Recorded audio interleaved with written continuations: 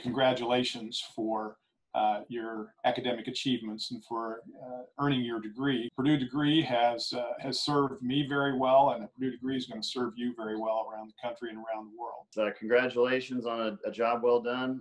I know there's a lot of hard work and late nights that have gone into your graduation, and just want to say congrats on completing the journey. I want to make sure you know that you graduated from one of the best civil engineering programs in the world.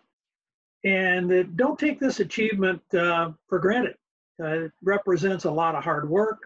There is no other engineering program on the planet that has the respect and prestige and recognition that Purdue Engineering enjoys. You got nothing but good things are going to happen to you. It's only going to get better, and good luck.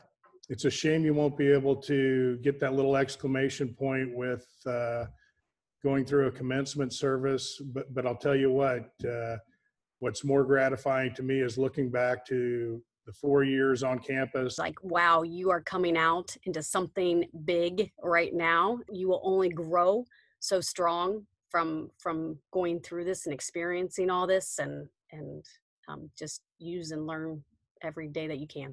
You're going from being a Purdue student now to being an ambassador for Purdue. And I would encourage you to represent the school well. I just wish you nothing but the best, and collaborate with each other as much as possible. You can't get the best done in a silo. You get it best done by working together. So collaborate, communicate. What we really need is somebody that can work across disciplinary boundaries and can think creatively. And Purdue engineers are exactly students that will be able to answer those challenges. But a Purdue Civil Engineering graduate is a brand. It's a special brand. It's recognized and appreciated.